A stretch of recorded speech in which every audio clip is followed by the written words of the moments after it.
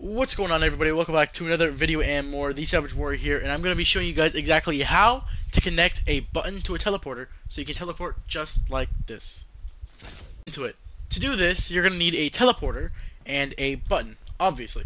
With the teleporter, all you got to do is you got to go to settings, which is the two dots, and you look and make sure that your group, both your groups, teleporter group is on none, and teleporter target group is also on none. After that, depending on if you want your teleporter to be visible or not visible, you can have it obviously as visible or not, and then have the effects off as well, which this is what it looks like without.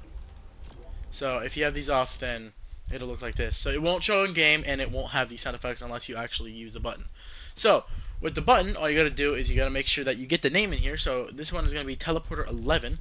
So what you gotta do here is you gotta go here, look at your event settings, go on interact. What you gotta do is you click your device settings.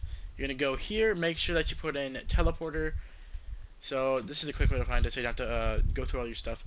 Okay, so teleporter, just go here, search it in like that. So it's gonna show all your teleporters that are in your map already, and then you're gonna click the one that is called teleporter 11. Once you click that, make sure you click function. Once you click function, then you're gonna look for something that says teleport, which is not gonna be here, but you're gonna click teleport. Once you do that, then it should work completely fine.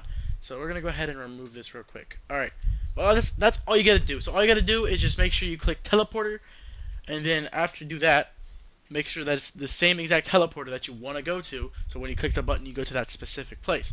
So like I said, all you gotta do is click teleporter, make sure it's the same exact teleporter, make sure it's on teleport, and you should be good to go. Alright, if you guys want more tips and tricks like this, make sure you like and subscribe with the bell, and look out for more. Peace out.